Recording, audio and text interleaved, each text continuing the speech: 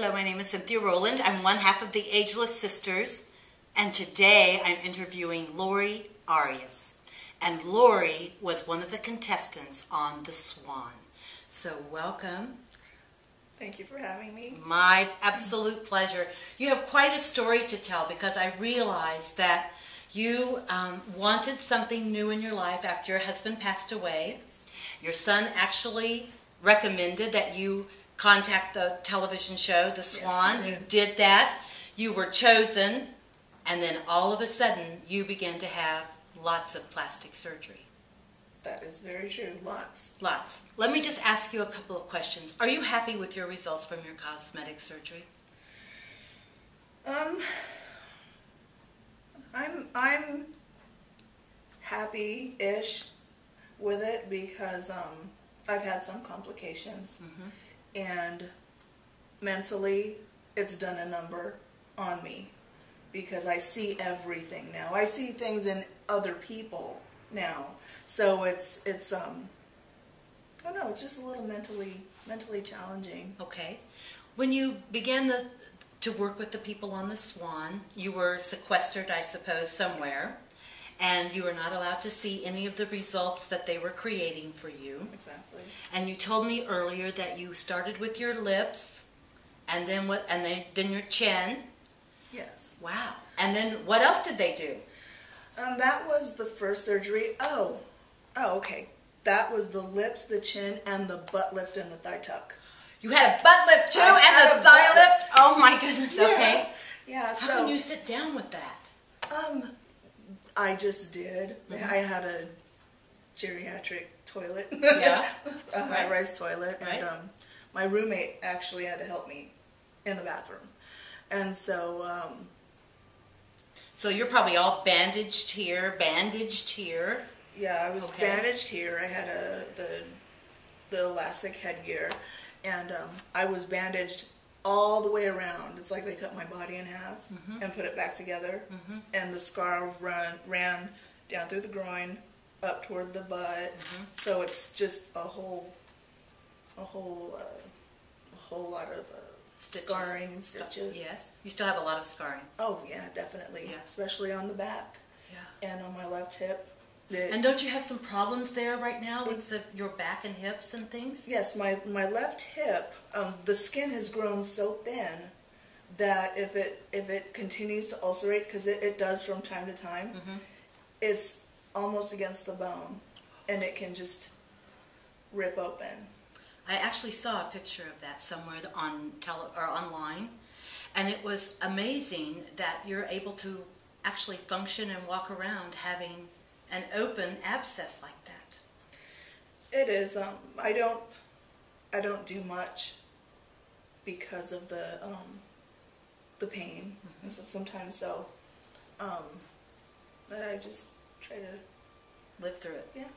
So okay. So go back to your experience again. Here you are having these procedures done. They did the hips, the thighs, the face. First parts of the face. What else? What was the next thing they did? And how long were you healing before they allowed you to have another surgery? Oh well, I was the only Swan in the history of the show that was that had 3 parts, and I had the most surgeries of any. And so it was every 2 weeks. Every 2 weeks, you'd go under and have multiple surgeries. 7, 8, 9 hours, under the knife. And so the second one, I'm trying to think, it's been a while. I believe it was the facelift, the brow lift, and the eyes. Is that a painful procedure? It is. It's uncomfortable. Yes. And the nose job, that's uncomfortable. Wow.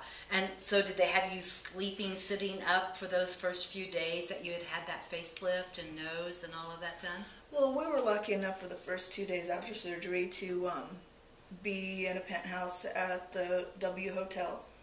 And and so we had a nurse 24 hours there But once we got back to the pond, is what they called it. What was the pond? The pond, the Swan pond, Oh. or whatever. Yeah. Oh, I see. Where they kept you regularly. Oh yeah, then Swans in training or whatever. Then we really had nothing. The nurses would come in every once in a while, but it wasn't. My roommate took care of me more than their nurses did. I even had some. My drains fell out. It unstitched and came out, and they're like, "You just have to deal with it till tomorrow." I'm like, "Well, infection can set in, you know," but they didn't. Okay. Yeah. But you came out without any infection, though, right? I Except did. for your hole in your side, in the hip area. So many years later. We want to make sure that everybody knows Lorrie's husband had passed away 2 years before she became one of the girls on the Swan. So there was a lot of devastation in your life at that point, losing your husband, but also you lost 120 pounds, and you had a body that had a lot of loose skin. Exactly. And I'll tell you that I haven't mentioned this part in any interview ever. Okay. That besides being abused by my mother, I was also sexually abused as a child. So there was a lot that I had to deal with. And what they would do is they would open a door to each hurt and leave it open. So let me get this right. So they had you in counseling. You were talking about these things that had occurred to you, Right. but you never felt there was any resolution? No, because each visit was a different part of the show. I see. So they would just film that, and then you're left hanging with your feelings. Right, exactly. And then nobody's finishing their job to help you deal with all of that. Exactly. It was unethical and devastating. I'm so sorry to hear that. You know, television shows like The Swan, they have a lot of viewers because people want to see what other people are undergoing, especially transformational surgery like you went through. If you had to do over again, would you do that again? Would you let them do that for you? Well, considering how my brain works now and how I think and see things differently, and I don't want to get a wrinkle. I'm afraid of that. I think of, you know, in a few years I'll be able to get the discount at Denny's. And so, to go back and look my age, for that reason, I would do it again. Now, you don't tell your age, do you? Yeah, 42. 42? 42. And you've had a lot of work done? I've had a lot of work done. What's the best success that you had from this surgery? The best surgery? No, the best. Yeah, which one do you like the most? Your breast? Oh, yeah. You know, I saw you on TV. You're kind of like, I kind of like these babies, these little yeah, girls. that's my thing. I'm always touching my boobs. It's okay. It's okay. Yeah, it's your body. You can do that. Yeah. So what do your sons think about this transformation? Have they been really supportive still for you? Now they are. At first, they were terrified of me. They were terrified.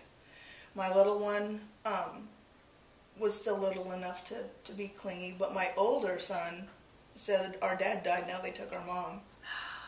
Yeah, and I couldn't change it. I couldn't reverse it. I mean, I tried at Reveal on the Swan. As soon as the taping of that was over, I screamed and I ran, and I demanded my face back, the old one, and had to talk to a psychologist from Fox and all that, and my son didn't like it. Of course, now they do. It's different. Oh, now they do. They've grown up and things have changed a little bit. Yeah, I'd say, or I do say, I'm like, would you want to hang out with this mom or this one? And they laugh at the other picture now. I saw your before photo. I thought you were very beautiful. Oh, thank you. For women who are considering plastic surgery, and I know that there are a lot of people out there that consider plastic surgery, and they probably don't have someone to pay for the surgery like you had. That was probably saved you $100,000 or so, right? They said it was around $300. Wow, because it's expensive stuff. What do you want to say to women today that are looking at themselves in the mirror and they see sagging and some wrinkles, and is it worth it? Well, I'm not going to lie and say that if I see somebody that I think needs Botox or has eye bags, that that they could, take care of that. But like you said, if somebody isn't there to pay for it, they may choose a really cheap doctor. And even though I had the best, I still have complications and face numbing. I can't feel a lot of the top of my head, and I can just imagine what they would go through trying to save. You bring up a very interesting point, because we have seen celebrities we live here in the LA area, so we see celebrities frequently, and we recognize that they've had work done.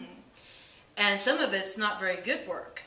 And I always think that, oh my goodness, these celebrities have a lot of money. Right. Oh my goodness, somebody I know, like Priscilla Presley, has scads of cash. And yet she got with a doctor who didn't do her right. And I'm sure that on that show, they made sure that you had the finest physicians there. They did. And they never really know when things might go wrong. Exactly, and things weren't explained.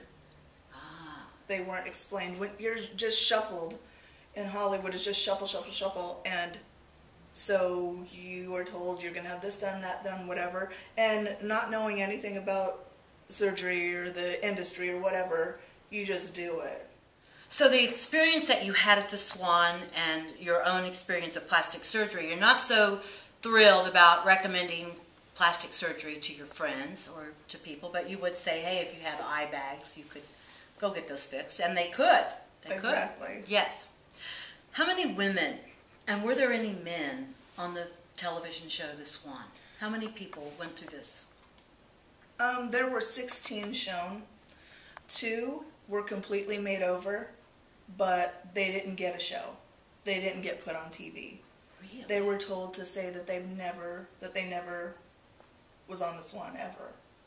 And so they, from Reveal, were sent home. Have you been in touch with any of these other contestants? Oh, definitely, definitely. I'm still really great friends with Kim Wilborn. And I don't talk to my roommate very much, Carrie Bravada. But yeah, I mean, Kim's enough. She's cool. And so, what's your experience of their results? Was everyone thrilled? Were there complications? Will people go back and have more surgery? I've heard of a nose collapse. I've heard of a breast abscess where they had to redo them themselves. They had to go to their own doctor, and yeah, teeth falling out. I had a tooth fall out, and did they give you new teeth? No. Well, they gave me new teeth on the Swan, but when that one fell out, they didn't do anything. The actual tooth fell out, or just the cap came off, or what? The veneer fell off, but they whittled it down to a little stick. So. Oh, that's cute, isn't it? I was like, geez, if any more of my teeth fall out, you could park me on the porch at Halloween, and I could just sit there and be the jack-o'-lantern. But yeah, there was no maintenance money or anything. So what did you learn from this, Lorrie? What did you learn about yourself, too? Well, I learned that the stuff from my childhood was really got me worse than I thought. I thought I was dealing with it well until they exposed it. And so. Have you been able to resolve some of that? No, I'm on medication. Do you go to therapy, though? I go to therapy. I've gone to therapy for 4 years, and a psychiatrist for a year. Yeah. Well, sometimes when you have these childhood experiences, they may stay in your psyche forever.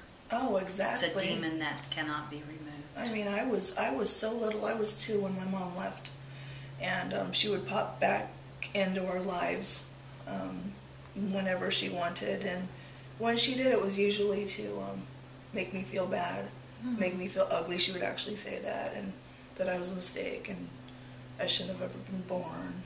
and that I was fat and I looked like my dad, and you know, it stays. It stays. It sticks. I know. Yeah.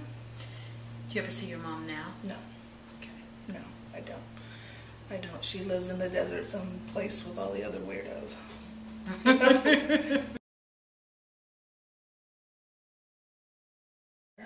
I don't brush my teeth. I don't shave my legs. I don't tweeze my eyebrows. I don't get dressed. I don't take a shower. I am in my pajamas every day, every single day, all day, laying on the bed with my everything within reach, a puzzle book, a remote, my cell phone, and You've become a recluse. I have, and a lot of that is since the Swan. It's since the Swan. My brain was just so tweaked out, and so I'm on Zoloft for my bipolar and depression, and yeah, I don't change my bed sheets. I don't do anything but eat and cry. You still cry a lot? I cry every day. Wow. I cry every day. And you cry because you're sad, or because it's cathartic, or you miss your husband, or what is it? What makes you so sad, Lorrie? I miss my husband a whole lot. Yeah. It's fun to be married to somebody so wonderful, isn't it? Well,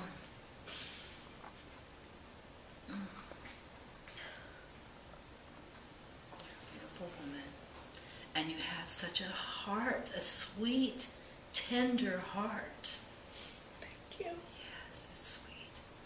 And you know, we will just keep you in our thoughts and our prayers, that everything sorts itself out for you.